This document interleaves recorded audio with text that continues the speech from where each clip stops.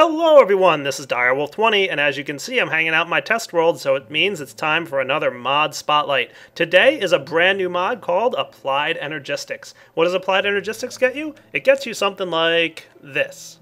Crazy complex build environment. It's a pretty high level, almost I want to say like not necessarily end game, but definitely like, you know, a later game mechanic that allows a lot of options for storage, auto crafting, transport of items, and just makes item storage very different from what you might be used to in current Minecraft and mods. So it's an expensive mod, and it's you know, pretty awesome. So I need to get started showing you guys what Applied Energistics is all about, and I'm going to start off with the basics as usual and then move on to some more advanced designs and some of the cool things you can build with it. So without any further ado, let's go find a new place to start building and start showing you guys the Applied Energistics mod. Alright, let's go. Alright, the very first thing you're going to have to know about Applied Energistics is World Gen. As usual, World Gen is something that this mod adds. So when you break these items called quartz blocks, you get two types of things actually. Typically, you'll get quartz crystals and quartz dust. Now, each of these items has a couple different uses. You don't always get one for one. Sometimes you get a little bit more quartz crystal, sometimes you get less quartz dust. You know, it just so happens that I got one of each this time around, but trust me when I say sometimes you can get more or less. So there you go. I just got quartz from that last one there.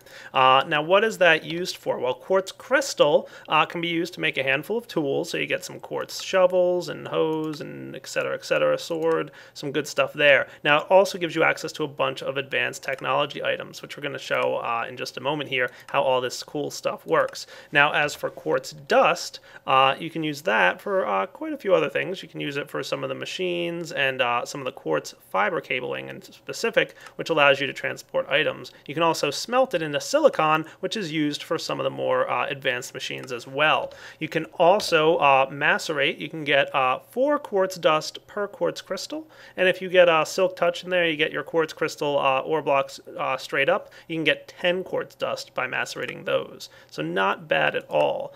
Definitely a good option for you. There's also an item called a grinder.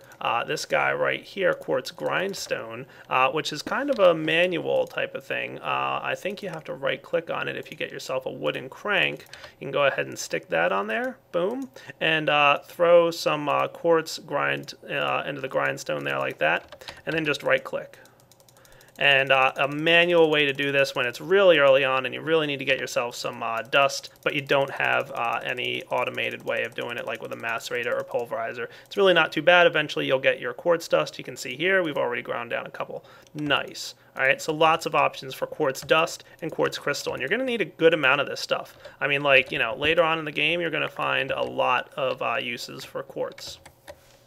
Alright, so what is the main thing this mod does? Well, basically at a high level, this mod can compress down and store items that are found in the world as data on some individual disks. And the best way to demonstrate that to you guys is with an ME chest. Now, the ME chest here can be placed in the world. And another item you're going to need to go along with that chest is the storage units. Now, each storage unit has a different amount of bytes, so it's amount that they can store, and also the different types of items that they can store. And I'm going to go ahead and just grab a few of these right here. These are the 4 tiers of storage bytes, okay? So you can see we've got these 4, and I'm going to explain exactly how this works. Now, all you got to do is place your chest in the world here, and if you try and right-click on it, you'll see, first off, you can't access this chest unless you supply it power. And you might be saying to yourself, Dire, it's just a chest. Why do I need to power it? Well, trust me, there's a good reason for it.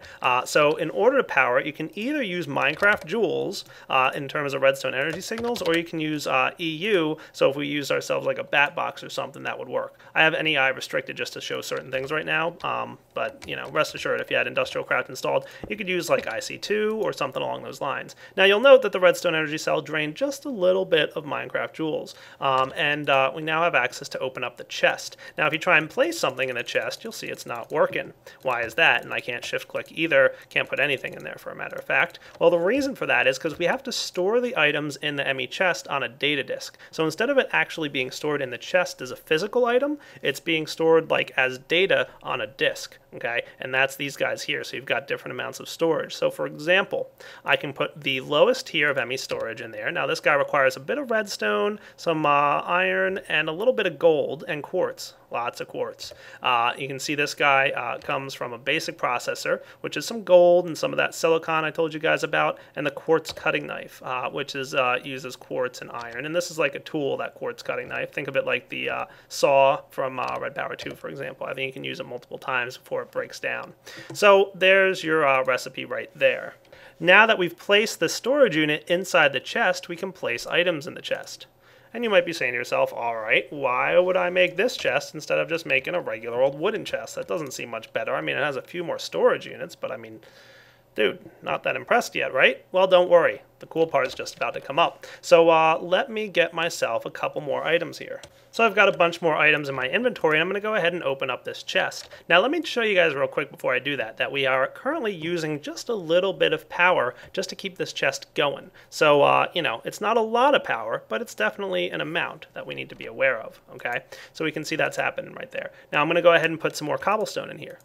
Check this out. So instead of just having like lines and lines of cobble, the ME storage chest can store multiple stacks all in one slot. So you can see here we've got a bunch of cobble right here, 384 pieces of cobble in one spot. If I left click this cobble, it'll pull out a stack for me, and of course I can shift click it to pull a stack directly into my inventory. Nice. If we take a look at our storage unit, it's telling us that we've got 1 of 63 types, and we've got 56 of 1024 bytes used. What does that mean? Well, basically this low tier storage unit can only store so many items on it before it gets filled up.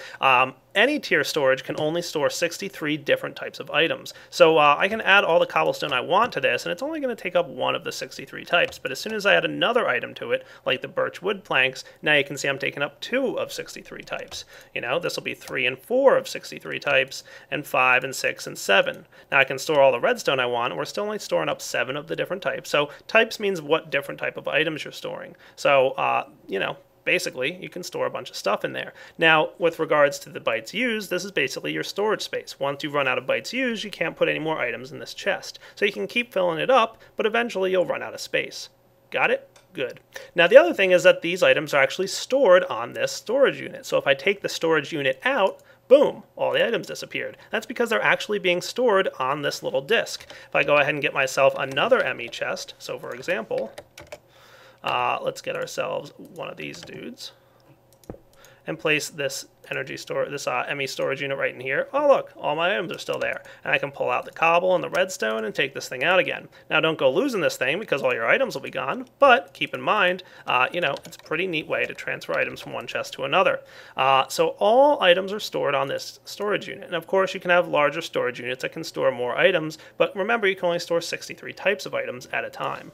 Now another interesting block here that we get is called the ME pre-formatter, okay? This guy is crafted with a bit of iron and one of these things, a conversion matrix. It's one of those complicated recipe items, okay? What that's going to do is it's going to allow you to place an item in here, one of these storage units, okay? And you can give it a name. So let's just call it redstone, okay?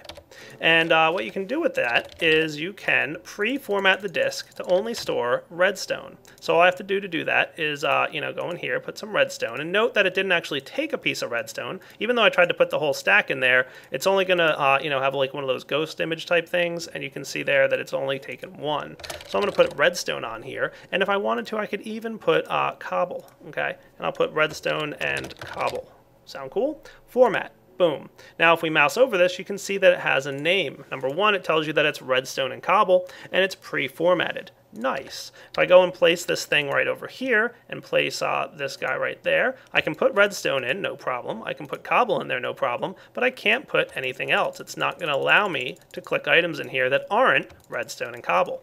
So that is an interesting way to make sure the right items get stored on the right storage units. Pretty cool, right? So that's the way you can use the pre-formatter to kind of determine what items are allowed to go in what chests, for example. Nice.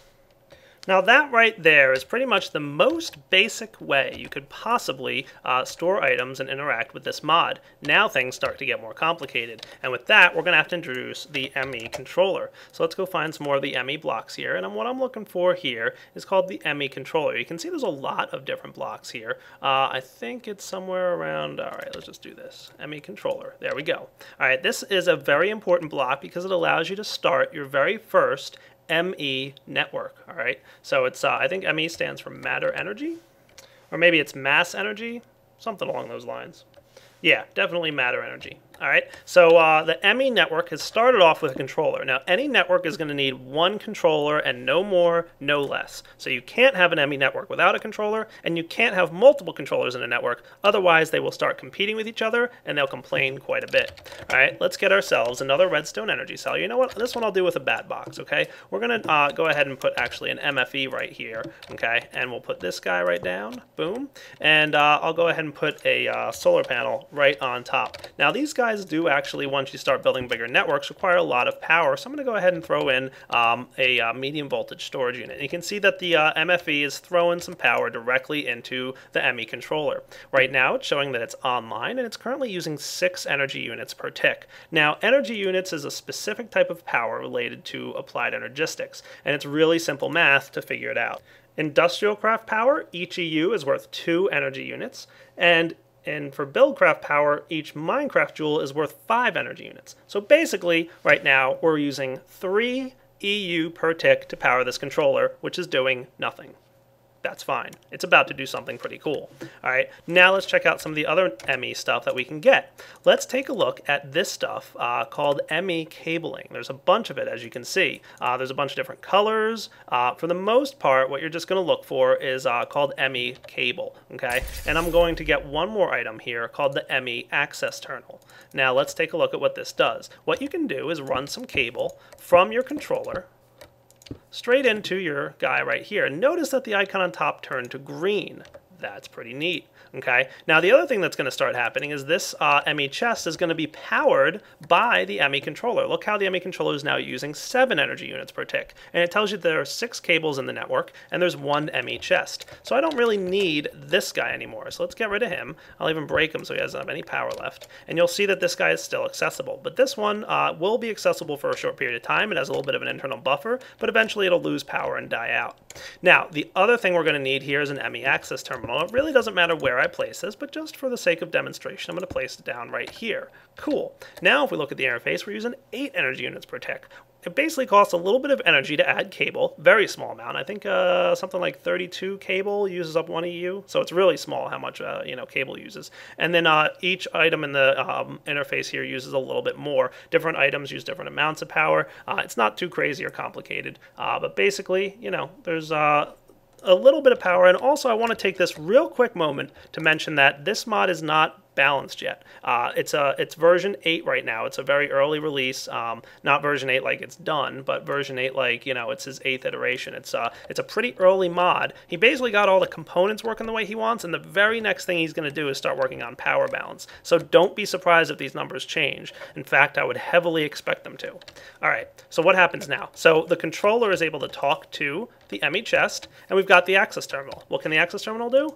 Boom, it can access that ME chest remotely. How cool is that? Now this might look familiar to you guys a little bit by way of logistics pipes, and you would not be surprised to find out that logistics pipes had a little bit of influence in the ideas around this mod. It's a really cool system, so I can actually pull items in and out of that chest remotely using the ME access terminal between the controller and the access terminal. Nice. Now, if I wanted to, so for example, let's say I pull all my redstone out of here, right? You'll see the redstone is gone. Boom. It's no longer in there. But this chest has redstone, doesn't it? Oh, but it doesn't have any power. I can't access it to demonstrate it. Well, let's hook up an ME cable. Nice. There we go. Now the chest has power, and you can see that it's got some redstone in there. If we go down this way and take a look at this guy, we'll see that redstone is now accessible. Awesome. So you can connect all these guys up, and you don't have to run cables directly from the controller to the chest. You can actually connect different blocks together, and everything that's connected forms one giant network. Now, one thing you might have noticed about these two lights on top here is the different colors that they've got. So let me go real quick into that. Green means there's room for both items and types. Okay, while the orange one says there's room for more items, but there's no room for any more types. The reason for that is because we told this guy that he can only have redstone and cobble. Once I take the cobble out of here, it might turn to green. Maybe not. I thought it would. But basically what that means is that, there's no more room for different types of items. There's really only like, you know what? Yeah, because it's going to say like there's no more room for anything but just the cobble and the redstone. Okay, now red would mean there's no room for anything, And if it has no power at all, the lights will be off. So that's the difference in colors. So yeah, that's how you can access remotely your storage using these different blocks. Now, of course, as I'm adding more things to this unit, it's taking up more and more energy. But we are not done. There's a lot more things to cover in this mod. So let's start taking a look at another nifty block that's pretty similar to the ME terminal, but a little different. And that block is the ME crafting terminal. Now I could set this right next to a cable or something, but I'm just going to place it right here next to this block to demonstrate that the communication of this whole network can transfer directly from block to block. You don't have to have cables in between. So now we can see that we've got both the access terminal and the crafting terminal. What do you think the crafting terminal does? Well, it allows you to craft. Check this out. What we can do here is open up our ME terminal, and we have access to all the items that are inside the chest. And of course, we have this nifty little scroll bar. If I had more items in there, it would scroll. What you can do now is go ahead and pull items out and create a pattern here, a crafting recipe, and then throw the item back in. And what this is going to do is allow you to craft items using this pattern by pulling items out of the internal inventory here. So as I pull out chests, note that the amount of wooden planks that I have in here is going down. And eventually, it's going to run out. So bump it up, bump, and then the very last one will pull out the pattern like so. Now it's pretty smart in that it said, hey, wait, I see something in the Ore Dictionary here that looks pretty similar to these wooden planks, so why don't I let this guy keep crafting if he wants? Sure, why not? I'm going to pull all these guys out, and then again, the very last one, boom. All right, no more types of wood in here. I guess I'll give up. And that is the ME crafting terminal. Now you'll also notice at the top of this ME crafting terminal, as well as the ME terminal up here, has a little slot you can type into. Well, this is pretty neat. Watch this. If I hit the letter L, it's only going to show me items with L in the name. So lapis lazuli and cobblestone.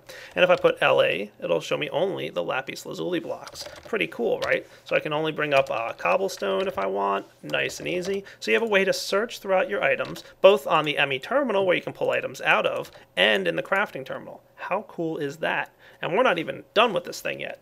Now, I was just a moment ago talking about the different colors of cable. You can see there's several of them. I'm just going to show you here that black cable connects to black cable and white cable connects to white cable, but they won't connect to each other. They will connect to non-colored cable, of course. So, if we had non-colored cable here, it would look something like that as they were connected. How cool, right? So this is basically what the different colors of cabling do. It allows you to run and build some very tight and compact networks, which is really pretty useful. You should also note that any machines that connect to that cabling are unique to that color network. So, if you have, for example, two networks very close to each other, you can, have two chests next to each other that won't connect. If one's connected to a black and one's connected to a white, they kind of become, unique to that network. So the different colored cabling is useful for that. There's only one other type of cable, as far as I know, called dark cable, and this stuff is crafted using some of the normal ME cable and a lever and some redstone. By the way, ME cable, it's not too hard to make.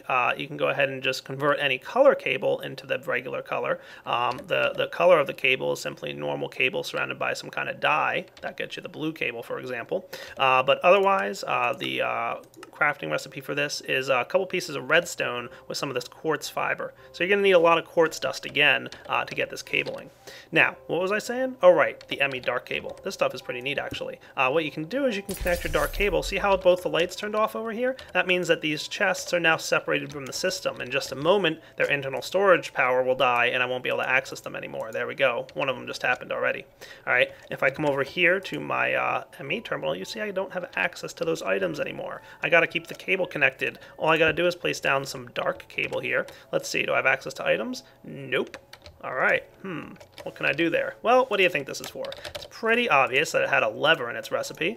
Let's put that guy down, and boom. Now, the lights are back on, the connector looks a little better, and we can access our items again. So that dark cable is basically a nice way of disconnecting parts of your network, especially when it's not needed, because as you build bigger networks, it's going to require more and more energy. So it might be really intelligent of you to cut down on power usage by clipping off parts of your network when they're not needed. Pretty cool idea, right? So it went from 10 down to 8 just by clipping those guys off. Nice. You guys might have think I was just demonstrating the ability to craft things when I made these chests, but no, I actually had a purpose for that. You can take items out of and put items into a network using a special type of item. So let's go ahead and turn this thing back on by just breaking this guy and just making it a normal cable again. Okay, and you'll see we've got a bunch of items inside this chest, right? Well, what if we wanted to get some of this stuff out of the network? Well, it's really not too hard. All you got to do, oops, wrong cable there, is get yourself some of this stuff. It's called the ME export bus, okay? And what that's going to do is it's going to export items out of the network into an inventory, and it's eye-sided aware, so keep that in mind for just a moment. Now, in order to rotate it, you're going to need a type of wrench. It does add its own type of wrench called the quartz wrench, but don't worry, you can use just regular old Buildcraft wrench, and I'm pretty sure the prototype Omni wrench works. I don't know, we're about to find out if it does. Oh yeah, it does. Nice.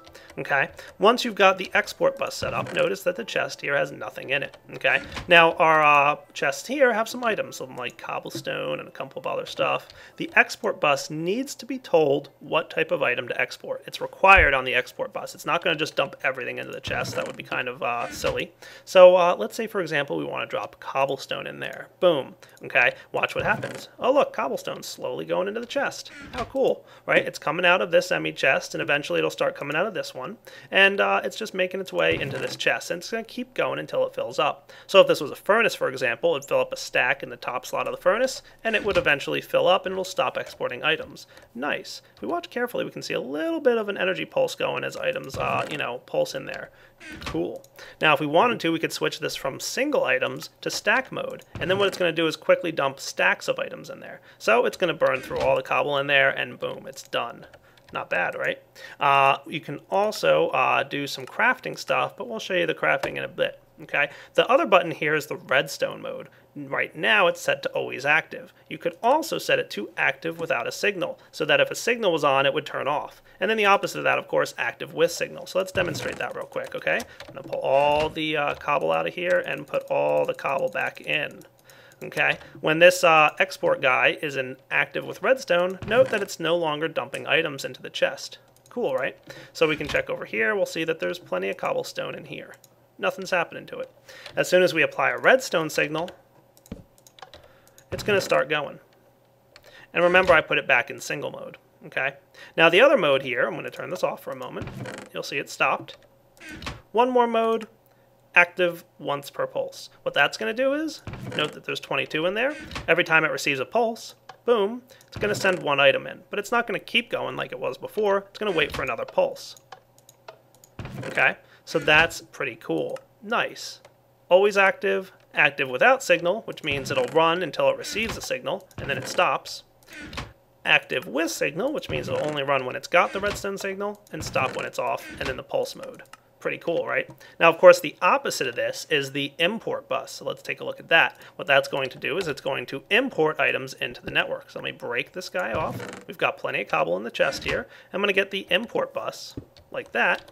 And if you place them correctly, they will connect to the chest automatically. But here we go. Note that the import bus, without me doing anything, is already pulling cobblestone out. That's because the import bus, when not configured in any way, will automatically pull everything out of the adjacent chest. However, I can, of course, tell it what to pull out. So I'll just say pull out redstone only.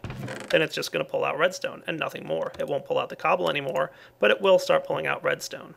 Nice. And it also, of course, has the stack mode, which means it'll pull stacks out at a time. And it also has the different redstone modes. So import imports item into the network, while export exports them out into the inventory. Cool. So what does this mean if we want to do something creative? I don't know. Let's get ourselves a furnace from thermal expansion. Ooh, this is going to be neat. And of course, we're going to need a nice redstone energy cell like that. Okay, so let's set these guys up. Just like that, okay? So what I'm going to do is I'm going to come over here and I'm going to set up the ME export bus right there, like that. And note that it's connected to the top, which is the blue side, and that's the import, of course, right? Now I'm going to make the left side of this, trust me when I do this, the non-colored side, okay? And that's going to be important.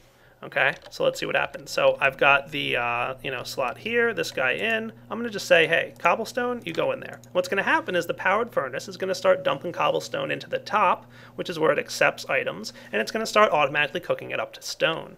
And then I'm going to do the import bus, and I'm going to put that guy right here. Okay, and let's wrench him over to the right position, and boom, it's going to start pulling the cobblestone, or the smooth stone, out. So it's automatically smelting for me. How cool is that? So all you got to do in order to hook up a powered furnace here is the following. And look, all the smooth stone is going right into that ME chest. So it's pulling out cobble from the network, it's keeping a full stack in there at all times, and it's going to smelt it automatically, and then automatically dump it out. Awesome. So that's how the import and export pipes work and how you can use them to do some really cool automation. For example, continuously smelting cobblestone into smooth stone. Awesome.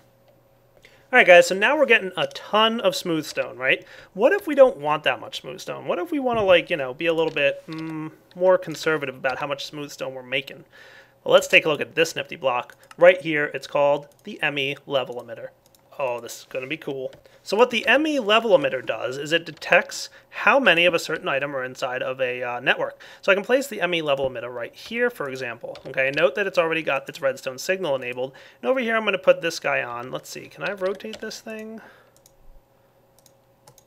There we go. Oh, it stopped. Why would it stop? Well, the powered furnace is set to stop running when it receives a redstone signal. Okay. Now what I'm going to do here is I'm going to grab a bunch of smooth stone, and I'm going to tell it, let's say in this interface here, I'm going to put smooth stone, and I'm going to put 64. Okay. And what this is going to do is it's going to emit a redstone signal when there are 64 smooth stone in the network. So you can see that it's currently not emitting a redstone signal, so it's allowing the furnace to run. When we go ahead and put a stack of smooth stone in here, boom, the redstone signal turns on, turns off the furnace, and the furnace stops running. How cool is that? So we can go ahead and emit a redstone signal based on certain conditions, like certain amount of items in there, different items, etc. Now, of course, as we're adding on and making this network more complicated, it's using more and more EU out of the system. Of course, I've got a MV solar array up here, so that's applying a good amount, but I should also tell you guys that it uses certain amounts of energy every time certain transactions occur. So example, whenever this thing is pulling items in and out of the system, it's using a bit of power here. I can tell you guys that the exact amount of power is, when you add a single item to an inventory, it uses 1 unit, so therefore a stack of items uses 64 units of power. So for every stack of items that we transfer into this furnace, we're using 64 power units, which are equivalent to 32 EU. Now, like I said, those numbers might be balanced, so don't take them as solid just yet, but, you know, that's the basic way it works right now, and it gives you an idea of the fact that you do gain and lose, or you lose power every time you do any transactions, like putting items in and out of inventories and stuff like that.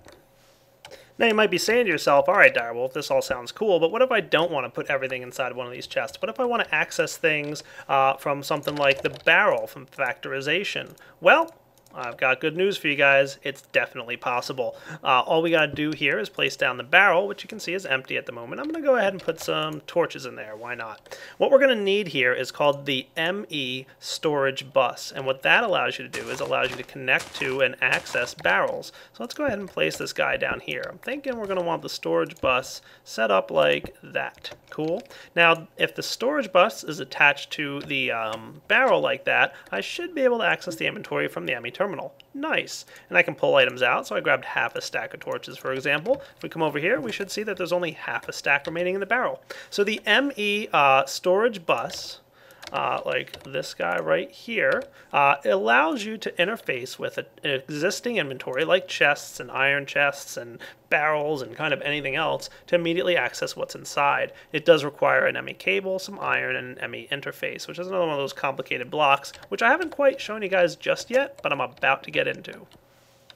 Alright guys, so I actually finished up this spotlight and realized it was an hour long, so I'm going to actually split this into a two-parter. I think I've overloaded your brains enough with this whole Applied Energistics mod. So what I'm going to do is wrap up the episode here, but give you a sneak peek that coming up next episode, we're going to get into auto crafting and a couple more complicated and cool blocks. There's some really neat stuff coming up in part 2 of the Applied Energistics mod spotlight. So for now, Direwolf20 wrapping up on episode 1 of Applied Energistics. Hope you enjoyed checking it out. If you haven't thought that this mod is worth a download yet, just wait till next episode because it'll blow your mind. Alright, lots of cool stuff coming up, guys. See you next time in part 2, and take it easy!